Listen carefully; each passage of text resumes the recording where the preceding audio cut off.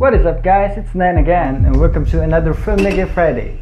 So in this video, ipapakita ko sa inyo ang iba't ibang klase ng camera movement. Pero kung bago ko pa lang dito sa channel na to, well basically, nag-upload every Friday about filmmaking tips, tutorials, or cinematic videos. Kaya kung interesado kang matuto or manood ng mga content about filmmaking, then click mo na yung subscribe button at i-like mo na rin kapag may natutunan ka or nagustuhan mo ang video na to.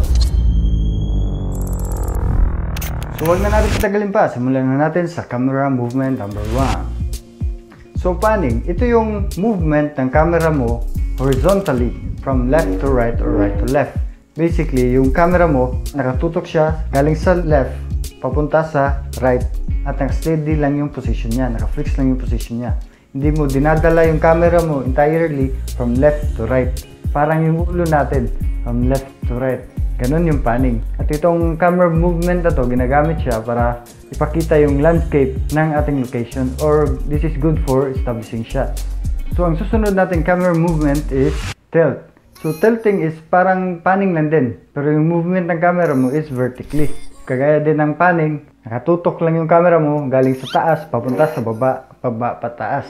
Hindi mo siya dinadala paganto kasi ibang camera move yun.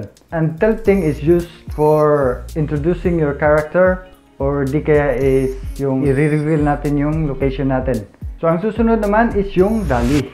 So yung dolly naman, ang movement ng ating camera is from backward to forward or forward to backward. Minumove natin yung camera, entirely camera. Tapos kapag nagdadali ka, ginagamitan natin to ng stabilizer para magiging smooth yung kuha natin. Kasi nakaka-create tayo ng magandang effect, kagaya ng vertigo effect.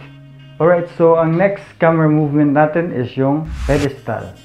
So itong pedestal para itong tilting. Pero dinadala natin yung buong camera natin galing sa taas papunta sa baba, or galing sa baba papunta sa taas. Tapos naka 90 degree angle lang siya. Yun yung pedestal. So ang next naman is yung track or tracking. So tracking is parang dolly lang siya. Pero ang kaibahan lang nila, yung dolly is forward and backwards. Itong tracking naman galing sa right papunta sa left, or left papunta sa right. Tapos ginagamit itong follow our character na naglalakad. Tapos nagsushoot tayo sa gilid niya. So ang last na camera move natin is yung zoom. Well, hindi talaga siya matatawag na camera move kasi yung ginagamit natin dito is yung lens natin. So dapat yung lens natin is yung zoom lens para na-change natin yung focal length.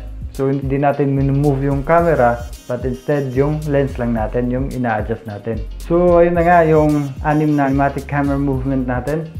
So I hope you guys enjoy and may natutunan kayo sa video na to. Kaya kung interesado ka sa mga susunod na tutorials natin, huwag kalimutan mag-subscribe, leave a like kung may natutunan ka sa video natin ngayon.